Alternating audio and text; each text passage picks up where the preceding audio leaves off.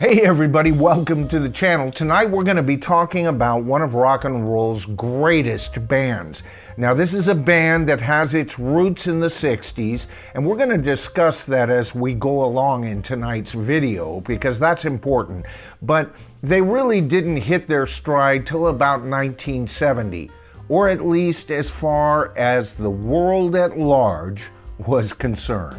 Of course, we're talking about Creedence Clearwater Revival, and the reason that we're talking about Creedence and why this is such a timely video is because, well, there's a couple of new releases by this wonderful band. One of those releases you can see now on Netflix, a performance, by the way, that was long ago hinted as existing by a lot of true Creedence Clearwater Revival fans. And we're going to get into that live performance because you know what?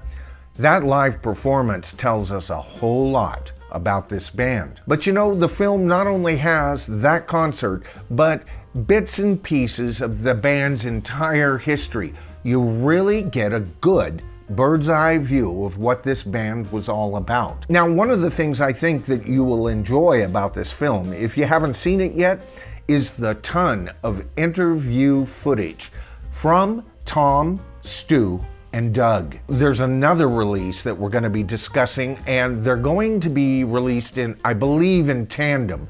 But this release is the album. Now, the album has been remastered and remixed by none other than Giles Martin. And of course, that's George Martin's son, and what better pedigree could you ask for? Now, at the beginning of this video, if you recall, I claimed that this band had roots deep into the 60s, and I'll give you an example of what I mean. In 1964, America, and thus the entire world, became aware of the Beatles. But it's right as the world became aware of the Beatles that the band that we would eventually come to know as Creedence Clearwater Revival had already been together for a full 5 years at that point. At first, just a trio of friends who had put together a band called the Blue Velvets. Later, an older brother of one of those three friends would join the band and become their lead singer, and they would be known for a while as Tom Fogerty and the Blue Velvets. Now, the reason they became known as Tom Fogerty and the Blue Velvets is Tom was really focusing in on a singing career. He needed a backing band. He was the older brother, and they even got 4 singles out in this iteration of the band. They would eventually change their name to the Gollywogs, and finally, thankfully, they changed their name to Creedence Clearwater Revival. Now, there's a couple of reasons why this band was slow to start. They took a while in the 60s to really catch on. A couple of name changes, as I mentioned, but you gotta remember, this was at a time when America was drafting its young men. And so John Fogerty joined the U.S. Army Reserve, with Doug joining the Coast Guard in order to avoid being drafted. So that dissolved the band for a bit of time, and when they got back out, the world had changed. It was 1967, and they were hanging out in the city, San Francisco. You gotta understand, these guys were from El Cerrito, right down the street practically, and they had noticed how much San Francisco had changed. The Haight-Ashbury, all of that. It was at this point that all of them began to change, but especially John Fogerty. He started focusing on a sound that he wanted to achieve. And it's interesting, in this film we're talking about, folks, he talks about his whole songwriting approach. Because you see, so many of their songs were so Southern sounding, many people errantly would assume this band was a Southern rock band, or at least something akin to that. But you know, that whole Creedence Clearwater approach to music that sounds so authentic, coming from the cotton fields, it was actually John Fogerty refocusing and trying to get a sound in a quartet, a rock quartet.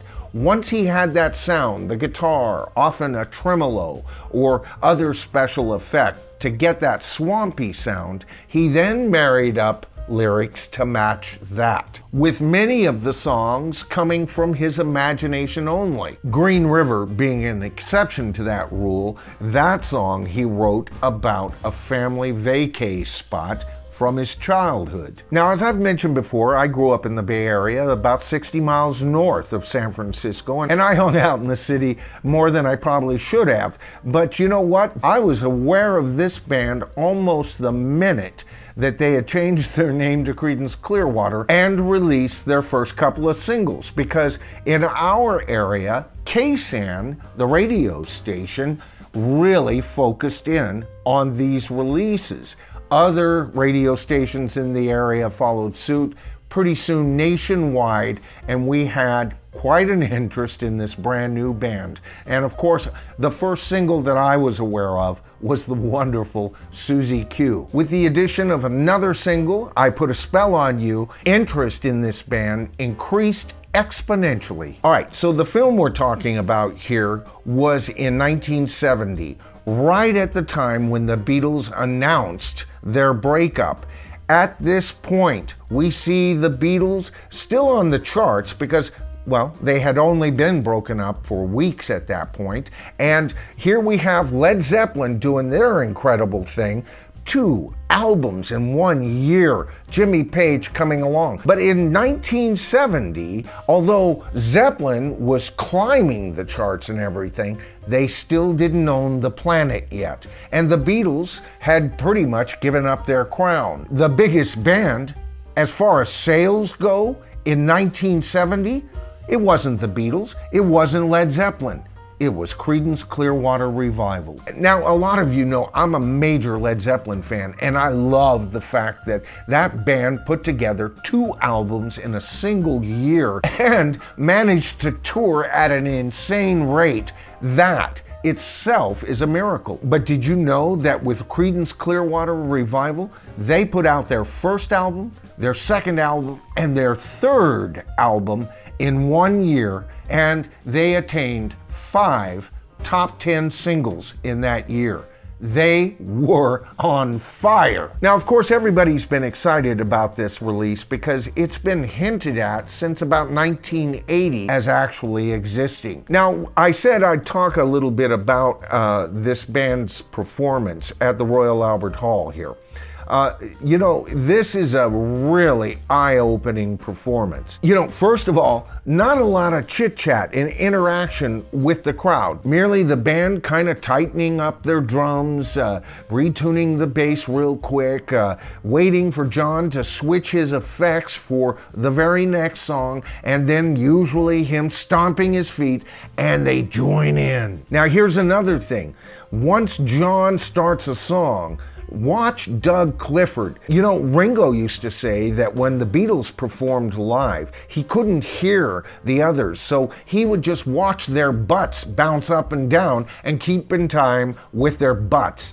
Well, here we see that Doug Clifford always maintaining eye contact, not with John the body, but John's lips as he sings, sometimes mouthing those lyrics to himself as he drums. Here we see that John Fogerty is driving the entire rhythm section. But think about this now. The second that John goes into a solo or the band goes into a jam, they all turn in to the center and follow Doug Clifford. Wonderful. And you know what? I think Doug Clifford is a vastly underrated drummer and probably the second most talented member in that band, at least as far as reaching to a genius level. But you know, there are no weak spots in this band. They had a basic sound and every single member rose to the occasion. You know, with Stu originally just being the keyboardist in the band and then changing over to bass guitar, he's not a bad bassist. And of course, Tom is a solid rhythm guitarist. The band wisely balanced and kept those guitar parts very separated, yet for the most part kept Tom's guitar very basic, not allowing it to trip on what was happening with John Fogerty's lead guitar. And talking about John Fogerty's lead guitar, you know, John Fogerty is one of the greatest rock virtuoso guitarists of all time. But you know what? Like Neil Young, he has a sound. I think of barbed wire when I think of John Fogerty's lead guitar. And, you know, it has that bare sound. This was a man, he was a tone chaser, and it was his tone chasing that not only developed his guitar sound, but it developed the Creedence Clearwater Revival sound as well. Now, here's another thing that was brought up in this film. John Fogerty said that he was especially vague about writing Fortunate Son and Who'll Stop the Rain. He said he didn't want people from different sides of the political or ideological realm to be divided by the message. He wrote it vague enough that each side could embrace it for different reasons. Now, the reason I bring this up, I've made a couple of videos that have been a bit critical of Bruce Springsteen. I'm a big fan of Bruce Springsteen when he's on, and I'm not necessarily a fan of the man. But as an artist, he can't be beat. And personally, I think his greatest album was Born in the USA, an album that both sides of the political aisle equally embraced, and an album that, to me, Bruce Springsteen later almost denied in a way, and I can't stand that. Stand by your work, Bruce. And here we hear John Fogerty openly admitting that he didn't mind people making up their own minds. Get it, Bruce? Now, here's another reason why I hate click tracks being used live. In this film, we see the band performing Fortunate Son, and they're gonna lead it up to the next song, Commotion. John drives the band, changing the actual tempo. You can't do that with a click track, folks. And you know what this does? This creates breath. This is living rock and roll, not dominated by some click track that the drummer has to follow and everybody else follows the drummer. I hate that whole approach to new concerts. You know what? This whole performance is as real as the famous rooftop performance by the Beatles on Let It Be, or by the Beatles on Get Back if you're a recent fan. They are so authentic. You know, this band played at Woodstock. This band was a monster of a band. So, with no pre-show, no dancers, no chit-chat, just a basic getting ready in between and playing their damned songs. What did they get? Well, a 15-minute ovation. Amazing. And you know what? In the end, both releases work just fine as they are. You don't have to watch the film if you just want to listen to the album, and vice versa is true, of course. But together, especially if you're a fan of Creedence Clearwater Revival, trust me, you want to peruse both of these wonderful artistic statements. All right, so that's it for tonight's video. I hope you enjoyed it. If you did, please consider giving us a thumbs up. That helps the YouTube algorithm better identify the channel to a broader and thus larger audience. And by the way, these names you see in front of me are brand new subscribers. I'm honoring shout outs up to the date of October 28th. That's the date we first put out our first video 1 year ago. So in honor of us turning 1, I'm accepting brand new subscribers and will be giving you each a shout out. You may have to wait a while. We're really far behind, and the reason for that is because of the channel's growth, of course. And the job has just become too big, and pretty soon you're gonna have to wait a year before you got your shout out. So I'm gonna shut it off after October 28th. But if you subscribe to the tribe by the 28th, eventually you will get your shout out. Now, if you haven't subscribed to the channel as of yet, it is so easy. Just hit that subscribe to the tribe button, hit that top bell for notification, and you'll be notified of all my future videos. All right, so that's it for tonight. I want to thank you for watching the video. I'm Michael Nolan. This is The Bottom Line. You are the tribe, and I'll see you in my next video.